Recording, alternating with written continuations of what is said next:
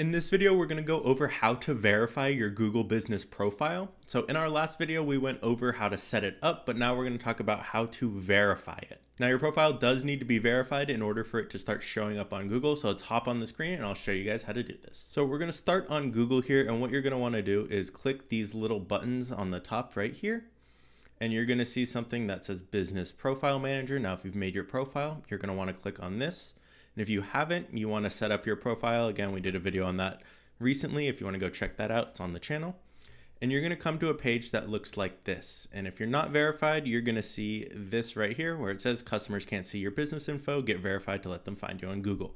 So you're not showing up yet until we're verified. So getting verified can be slightly different depending on what type of business category you chose. For example, this test business one is a clothing store. Now, the majority of times you are going to have to send them a video to get verified, and I'll go over that right here. So if I wanted to get verified, what I would do is I would click Get Verified.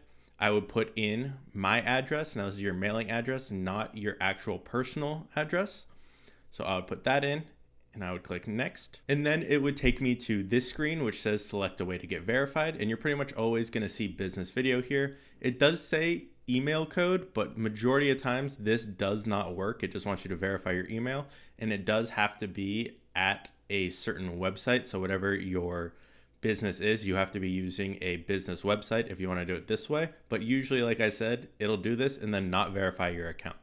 So what you're going to want to choose is business video here.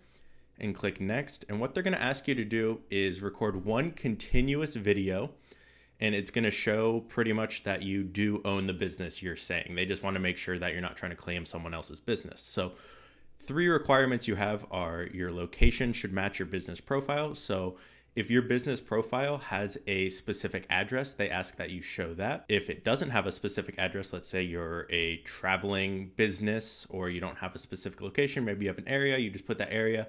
You don't have to show your actual address, but they do want to see these other things that you do own the business as well.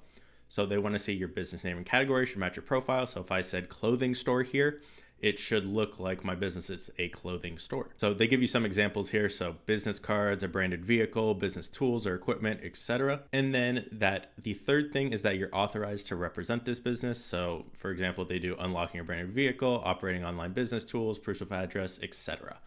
And what you would do is you would click next here, gives you a couple tips. So again, this has to be one continuous video. You can't edit it after the fact. It can't be pre-recorded already and then you upload it. It says take your time. Most videos 1 to 2 minutes. Videos longer than 5 minutes won't be accepted.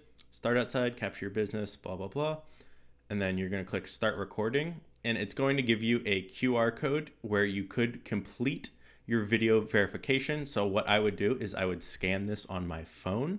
And then I could record the video from there and it will directly upload. And then once I were to upload that video and I've done all that short video, I'd come here and it would say verified here, but this should disappear while it is currently pending. Usually it can take a couple days, sometimes a week, but you should not see this. And if you see this again, you're gonna have to try and re-verify. You can always reach out to them if you do encounter any issues, but you should be able to see that you're verified right here. So that is how you can verify your Google Business Profile. Again, one continuous video, make sure you're not editing it and make sure it's not extremely long and you're showing all the things they're asking for. So I hope that was helpful. If you guys have any questions, feel free to leave them in the comments and I'll see you in the next video.